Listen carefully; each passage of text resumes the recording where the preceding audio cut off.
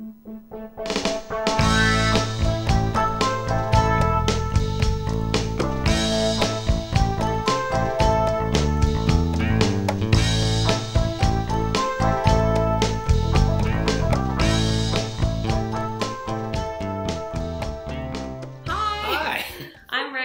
is Liam, and we are here to chat to you about our Six Quix for Australian musician.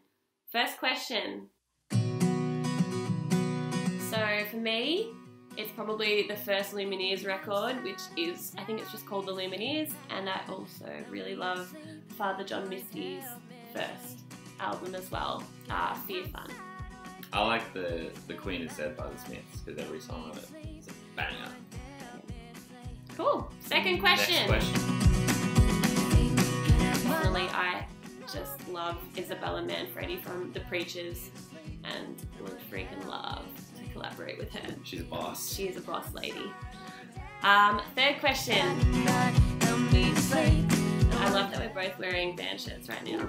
I didn't even realise that. Coincidentally. This isn't my first one. I only got it the other day. What's your first? My first one would have been Muse when they came around on their Resistance tour in 2009. Incidentally, it's also the first CD I ever bought. Really? Yeah. That's nice. With your own money? With my own hard-earned dollars from working at a bakery. I like that. My first shirt was Green Day. Yeah. That's sick. Yeah. That's sick. And I remember I got caught like on TV with it on some guy's shoulders at Sound Relief.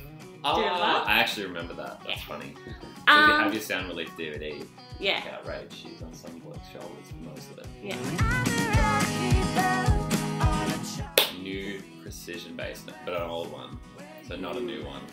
That'd be nice. That sounds lovely. Just to add to the collection. I've already got too many basses though, so I don't really. They're all based out. I think I would like a nice, fancy little dreamy reverb pedal.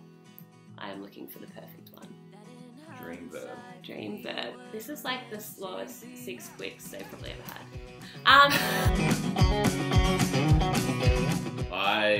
I was just saying that I sometimes dream that I'm in Jesus Christ Superstar and I go on stage and I'm not in costume. I've forgotten my blocking and my lines.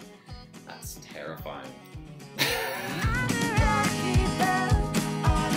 We've just actually come back from we're from Geelong, we head into Real Music, and we chatted to Matt in there who owns the store, and we sussed out our test press for our vinyl. So we've got an album called Here's to Better Times and Seeing Better Places, and it sounded freaking cool. Woo. It was really cool. And what about it? I guess it's kind of like thematically it's about kind of like a coming of age kind of album about going between those kind of like teenage years and arriving at adulthood and kind of not knowing what you're meant to be doing and like really kind of who you are. So it's kind of explores that, and I guess we kind of wrote it when we're all going through that.